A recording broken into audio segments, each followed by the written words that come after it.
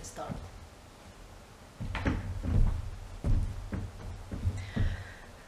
Good afternoon and welcome to the Science Library of University of Oslo. Today is GEO-Wednesday, a special lunchtime where we reveal the natural wonders of our planet. My name is Carmen Gaina. I'm a professor of marine geophysics in University of Oslo.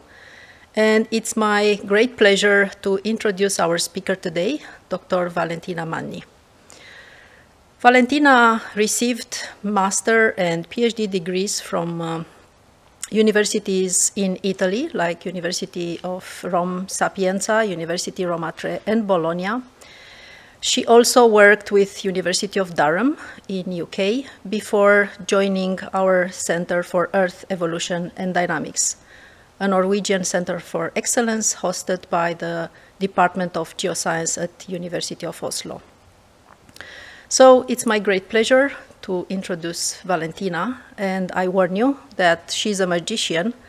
She can tell the dark secrets of the deep earth by just looking at volcanoes.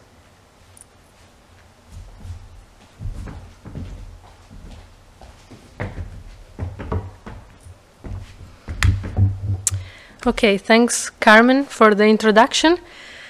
And thanks to whoever is following at home. I have no idea if there's anyone following, but I hope there is someone. And welcome to the Science Library with kind of no audience, but you can see the campus a little bit, so maybe it brings you here. Okay, so when we think about the interior of the Earth, we have this kind of schematic cartoon in mind where we have different layers. And we have the rigid outer shell of the Earth, which is the lithosphere, which is composed of the crust and the lithospheric mantle below. And this outer shell forms the tectonic plates that we see at the surface. And then below that, we have the mantle, the upper mantle, the lower mantle, and then the core. And that's great. It's a great cartoon to have in mind, but things are a little more complicated than that. Because the mantle is actually convecting. So things are moving inside the Earth. There is material that is cold and wants to go down, and materials that is warm and is going up. And so what you see here in this section, it's a seismic tomography model, which is telling us how fast the seismic waves are moving inside the Earth and how they're moving inside the Earth. And these different colors are showing if they're moving faster, if they're traveling faster or slower compared to kind of this kind of static layered model. And that's great because it can tell us what happens inside the Earth. And so I think we should more think of the inside of the Earth as more like this kind of cartoon where we have lithospheric plates that are subducting into the mantle, so they are sinking into the mantle as they are cold, and so in a process that is called subduction. And so we have regions in the Earth mantle that have this downwelling flow, and regions in other places where there is upwelling.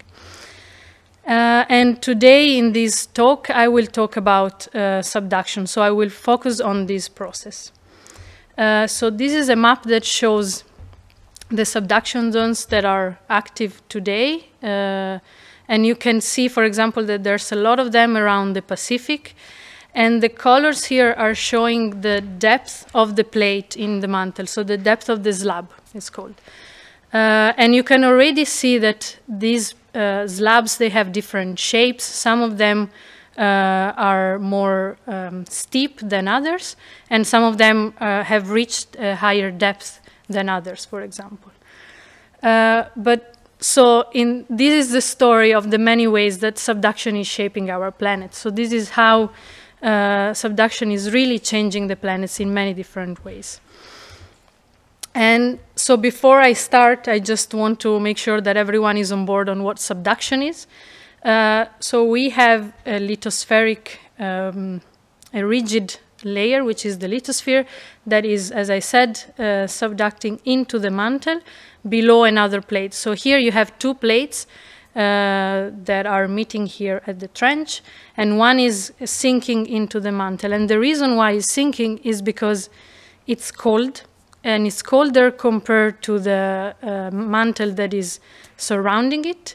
And if it's colder, it means that it's denser, and therefore it's kind of pulling down, and it's happy to sink into the mantle. So we have this force, which is called the slab pull, that is really pulling the plate towards the interior of the Earth.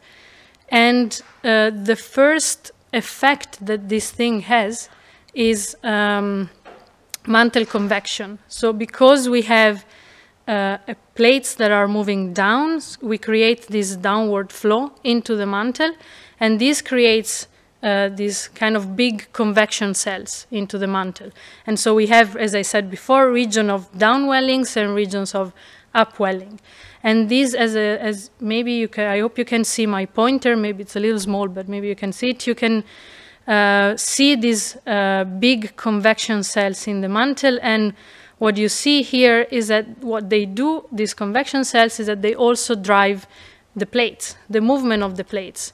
So another thing that subduction does is driving mantle convection and moving the tectonic plates at the surface. So what you see in this map here is the different tectonic plates on Earth now, and the red regions are regions where you have subduction going on, and you can see that some plates are moving much faster than others, and that's because they are surrounded by subduction zones. Okay, so another thing that subduction is doing, and another way subduction is shaping our planet, is building mountains. And as you can see here in this sketch, what happens is that sometimes an ocean is closing and two continents collide. And when that happens, then you create these orogenic belts that you see all over around the world, and you have continental collision. And so you have, like, for example, the Himalayas. This cartoon is showing the example of the Himalayas. And the reason why that happens is that the lithospheric plate, the oceanic lithosphere, it's happy to sink into the mantle because it's dense, but the continental lithosphere has a different composition, and the continental crust is actually lighter compared to the oceanic crust, and therefore it doesn't want to subduct. It resists subduction. And so what happens is that when the continents arrives at the trench, then you have at depth the oceanic slab that is still pulling with the slab full force and is still pulling down, but the continent at the surface is actually trying to resist that force, and these opposing forces are creating high stresses in the slab, and they usually tend to break the slab.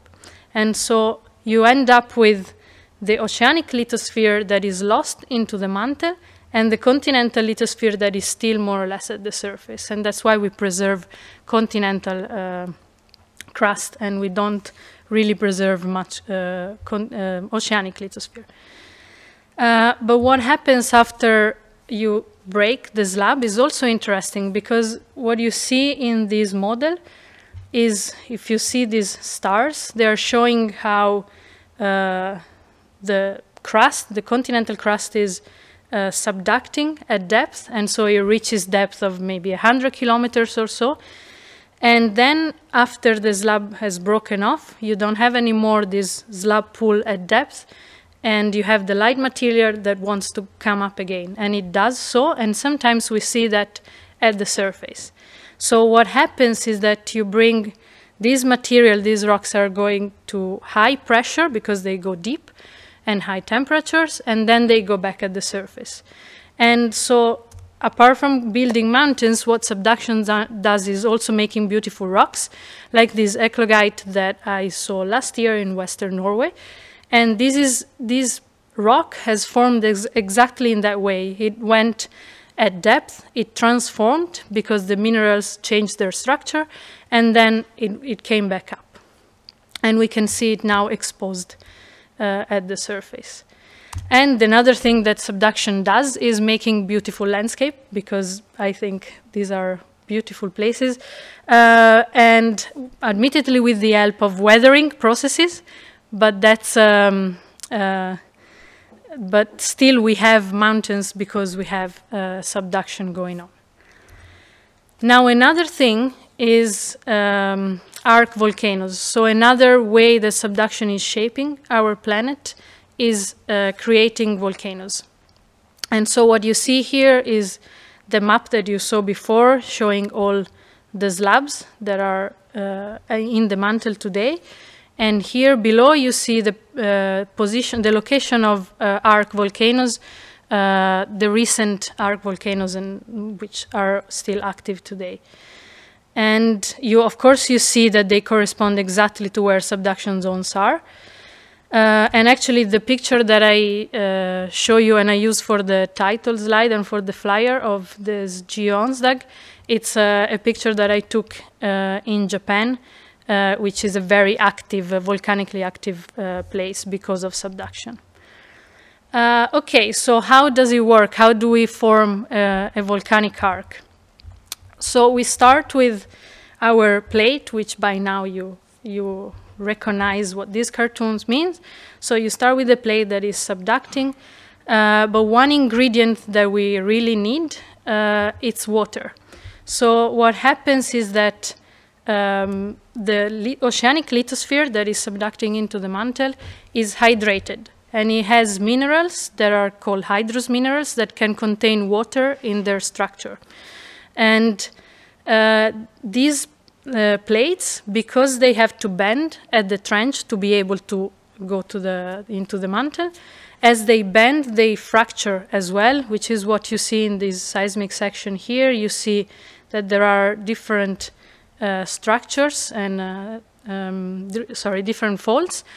And because of these faults, the water can actually percolate deep inside the oceanic lithosphere. And therefore, this plate that is sinking into the mantle is hydrated. But once water gets to a certain depth, it means that the pressure is higher and the temperature is higher. And some of this water is released from the slab. And depending on different parameters, like the age of the slab, the velocity of the sinking velocity, then you have different trajectories that you see in this diagram showing the temperature and the pressure. And so you can release more or less water depending on these different parameters. But the idea is that there's always some water that is at this depth, maybe around 100, 200 kilometers, is released, and is released above the slab. And above the slab, there is the mantle.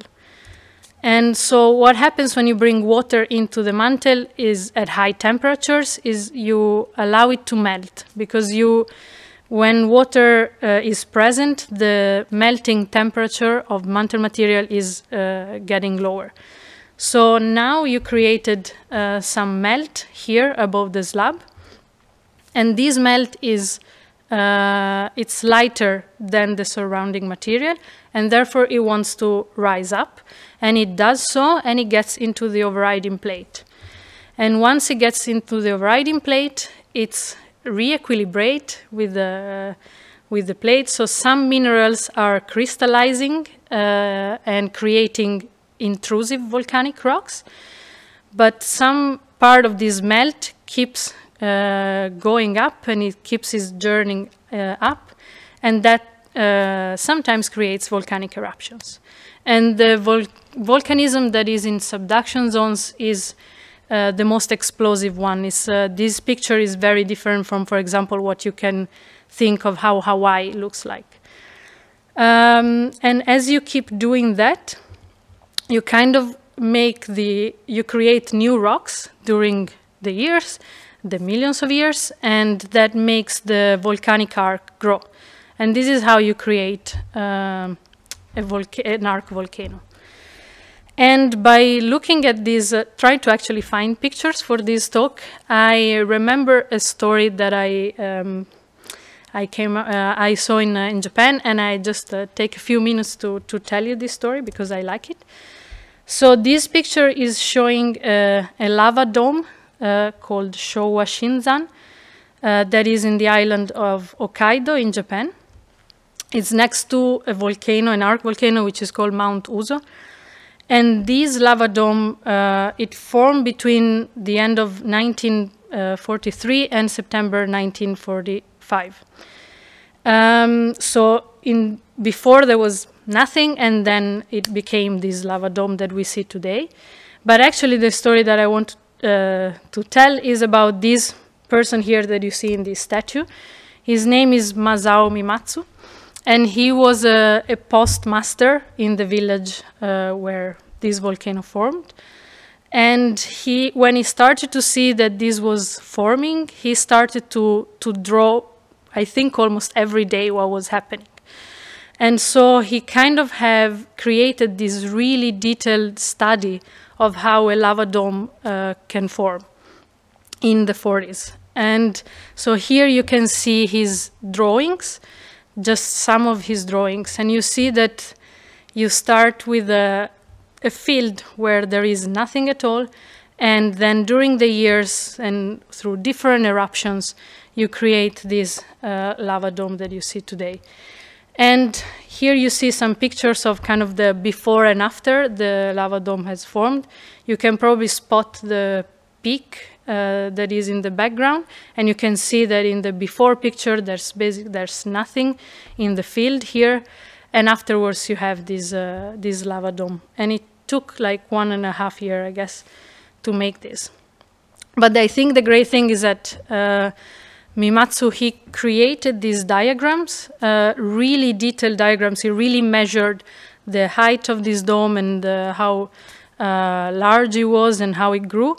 And he made this diagram where you can see it's so detailed that you can actually calculate the rates of growth of this dome.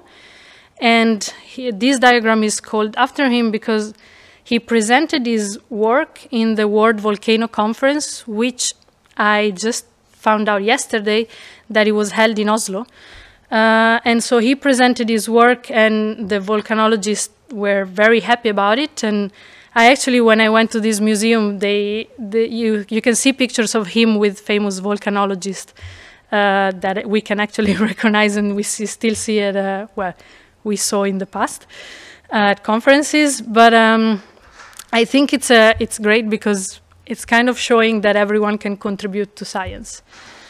Okay, so another way that subduction is shaping our planet is through earthquakes. I guess this is kind of a famous thing to know, but subduction are the places where the big earthquake happen. And that's because you have these two plates that are, so there you have one plate that moves and wants to sink into the mantle, but then it kind of finds the friction with another plate. And what happens is that you kind of lock this interface between the two plates. And when you accumulate too much stress, then an earthquake happens, and then you unlock for a little while this region. And it's a kind of a cycle. So to make the plate move and go deep into the mantle, you need the earthquake to unlock the subduction interface. And here you see a model that shows exactly that. So when you see a lot of yellow arrows, that's the moment where you have an earthquake, and then you accumulate stress, and then another earthquake happens. And this model, I like it because it really shows something that scientists saw in the Tohoku earthquake in 2011, which was, of course, a very large earthquake. And with the GPS data, what you can do, Japan has a big network of GPS stations, and what they were able to do is to see the movement of the plate before the earthquake and during the earthquakes and after the earthquake as well. And so this plot here is showing how the plate is moving in before the earthquake. So during kind of an average secular, it's called interseismic velocity. And you can see there is maybe a couple of centimeters per year. But you can imagine that if you want to move something by 2 centimeters per year, you're kind of accumulating stress. And then when the Tohoku earthquake happened, this is showing the displacement at the moment of the earthquake, the horizontal displacement. And you can see that the yellow arrows, this scale is 2 meters. And so you can really see how much a lot of energy is released, and a lot of the plate is really moving during the earthquake towards the trench, whereas between earthquakes is moving away from the trench, which is what the model was showing before. So the Tohoku earthquake happened at a depth that I think it was 30 kilometers, so it's still quite shallow. But we have, in subduction zones, we have earthquakes that are also very deep, and they get as deep as 600 and so kilometers. And what this earthquake can tell us is actually they can help to show the shape of the slab at depth.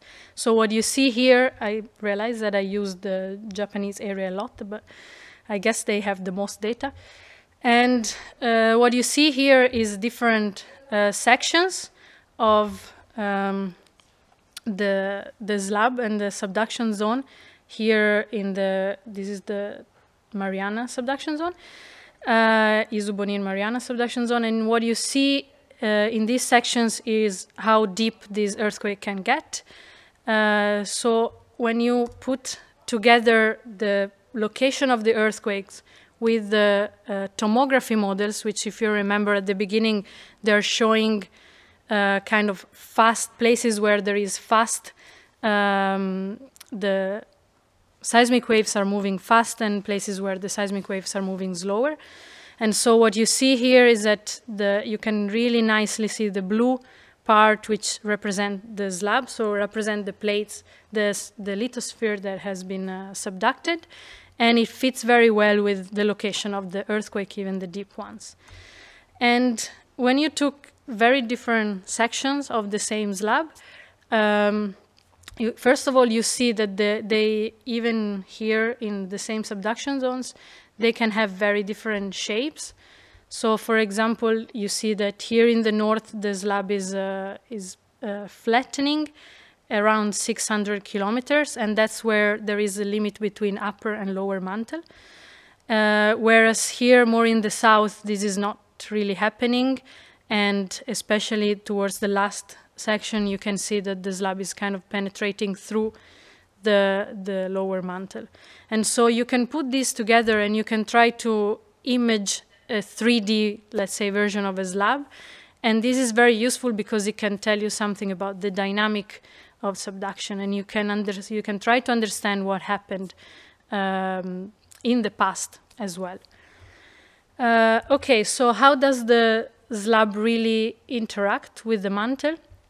So far we kind of talk about shallow things, but when the slab is going into the mantle, there are many forces that are at play here. So first of all, the mantle is kind of resisting the slab going down. So there are some sort of shear forces here. And the lower mantle is more viscous than the upper mantle. So when the slab reaches this upper-lower mantle transition zone, it kind of encounters higher forces that are resisting its sinking, its journey down into the mantle. And so you see, for example, in this cartoon here, that these arrows are thicker than in the upper mantle, because that's what they are showing, that the lower mantle being more viscous is kind of resisting, and it's against the slab going down. But another thing that happens is, it's phase transitions, and so as the slab goes down, the minerals that are in the slab, they actually change their structure, again, as I explained to you before, for the dehydration of the slab. But in this case, what this transition does is that it makes the material a little bit more dense in this transition zone at the 410. The slab, because it's cold, it starts to transform a bit earlier. So there is kind of a transition that makes easier for the slab to sink. Whereas the opposite happens when you get between the transition zone between upper and lower mantle. You have a phase transition that it goes the opposite way, and it actually it kind of goes against slab sinking. So all these different forces are playing a role in the way the slab are, the shapes of the slabs at depth. And so this figure here is showing the different shapes that the slabs that are, the subduction zones that are active today, apart from this one, the Farallon slab in North America, which is an old subduction. We can see the shapes of these slabs, and you can see that they're very different. You can see that you have, for example, here on the top left, you have many slabs that flatten at this 660 discontinuity, so between upper and lower mantle. Whereas you see that others are just penetrating through. And you can see that others are kind of bending and buckling at the transition zone, and then maybe they keep sinking. And the interaction between the slab and the transition zone, it's still very much debated why we have all these different behaviors. And for example, there are some slabs that are flattening not at the 660, but deeper than that.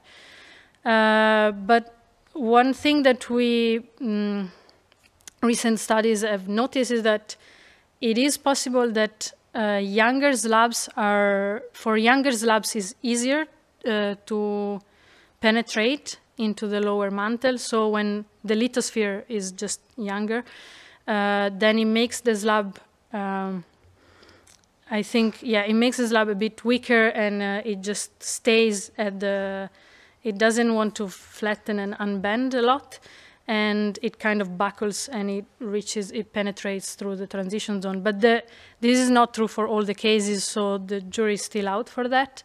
And but another thing that recently people are starting to understand is that even though you see slabs that are flattening now at the 660, so between upper and lower mantle, it doesn't mean that they will stay there forever. It's just a kind of a transition phase, and this slab will sink at some point into the lower mantle, but the timing for it to do that is very different for different subduction zones. Okay, so I'll go back to this cartoon because I kind of started by saying that you have cold lithosphere that is dense and it's happy to subduct, and therefore it's easy to have subduction. But the problem is that to start subduction, it's actually quite difficult, because to start a new subduction zone, you have the lithosphere that is actually quite strong because it's cold, and therefore it's difficult for it to bend. So at the beginning, it's not that easy to create this shape. So once subduction is going, then great. It's kind of goes on, and it's happy to do that, and it's sinking into the mantle, but the beginning of it is still very puzzling for a lot of scientists. So now the thing is, how does a new subduction zone start? Because this is something that we actually really don't know much, don't really know yet, because, well, first of all, because we cannot really observe it. We have regions nowadays that are possibly location of new subduction zone events. So maybe subduction is starting, for example, south of New Zealand. But a slab hasn't really developed yet, so we cannot really see the whole process because it takes millions of years, and we don't have that time to observe that. But what we can see is what we can look at old subduction zones that have already been created, and we can try to find out from rock records, from tomography, from many things, we can try to find out how they started. And there have been many models that have been suggested for how, many mechanisms that have been suggested for how a new subduction zone starts. So what you see here in these diagrams are kind of schematic cartoons of the different mechanism. So for example, if you have subduction that is already happening and maybe for some reason at the trench you have a small continent, you have some buoyant feature, something that is less, that is lighter than the plate, and it doesn't want to subduct. Maybe you create some sort of changes in the forces, in the stresses on the plates that kind of makes either subduction jump somewhere else or flip polarity. So what was the overriding plate before becomes the subducting plate. Other models suggest that subduction can be what in the past was called more like spontaneous, meaning that maybe you have some sort of so yeah, you have, for example, in this case, you have a transform fault where you have young and old oceanic lithosphere that is, they are next to each other, which means that you have this sort of kind of step in the lithospheric structure, and therefore you have maybe this old plate that is, again, is denser compared to the young ones. Maybe it just wants to subduct, and at some point it can start subducting. Or at a passive margin, it can happen the same thing, although I have to say that it hasn't been observed that much in the last 100 million years. But that's a mechanism that is suggested. And this last one, it's a bit of a different one. You can maybe start subduction when you have hot material that is rising up from the mantle. And so when you have this plume, that is hitting the bottom of the lithosphere, it makes the lithosphere weaker, and maybe it makes it weak enough for it to start subducting.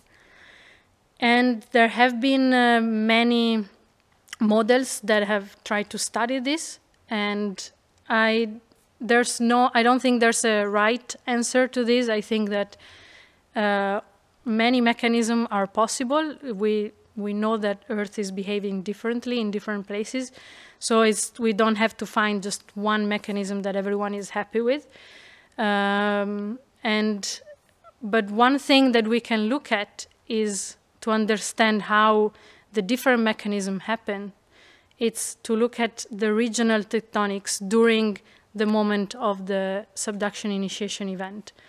And this is what we did already a bit more than a year ago with colleagues at CEED and a lot of other early career scientists from all over the world. We kind of came together to try to create this database, which is called the Subduction Zone Initiation Database, and you can find it on this website. Not quite yet, because it's not published yet, but it's going to be published very soon. And what we did is to look at many different subduction zone initiation events for the last 100 million years, which you can see here in this map. And for each of these events, we look at geological evidence, we look at plate reconstruction models, we look at seismic tomographies, we try to connect it to geodynamic models, so the numerical models or analog models that you saw before. And by putting all this information together, we kind of came up with a reconstruction of that event, of that subduction zone initiation event for the different regions. And importantly, we kind of looked at what was happening around the region at the same time. So we kind of compiled this big database, and this is kind of showing, I think, the kind of the highlight of the study, which is that, for example, we looked if there was subduction happening nearby where the event happened, if there were spreading ridges, transform faults, if there was maybe a continental plate close by, an arc already there, a volcanic arc that was already present, or, for example, if there was a collisional event that happened along the trench of an already active subduction zone. And we actually found that a nearby subduction and a collisional event are actually very common for this subduction zone initiation event, meaning that maybe you have these regions where you already have maybe some subduction close by, and if for some reason maybe it stops, then it kind of changes the forces that are in balance on the plates, and maybe it changes just the direction of a plate, and it creates stresses somewhere else, and maybe these stresses are enough to then start a new subduction zone. But that's so this a database that will be available to the public, and the idea is that people can contribute to this database so that we make it better and better. And okay, so anyway, so the last thing, maybe I've been very fast, but the last thing that I want to say in the way subduction is shaping our planet is that it made it possible for us to live in. Because the fact that we have plate tectonics, it means that we keep plate tectonic keeps volcanism active for a long time. And the fact that we have volcanoes help having this volatile cycle that where volatiles are going inside the Earth, but they are actually also, we have emissions of greenhouse gases in volcanoes. And these are actually, it's a good thing, because if we didn't have the atmosphere that we had today, first of all, in terms of composition, for example, it's something that is an atmosphere that we can breathe. But also it makes the climate that we have today, which what it means is that if we didn't have this greenhouse effect, we would have like basically a freezing Earth, and we wouldn't have liquid water, for example. So this is actually making possible for Earth to be an habitable planet. And with that, I am done. No, I'm not done. Oh, okay. And then I was maybe supposed to tell at the beginning that you could ask questions on Facebook, but I didn't, so no one has asked any question. Or maybe you just didn't have any question. But I think we just leave it like that. And bye.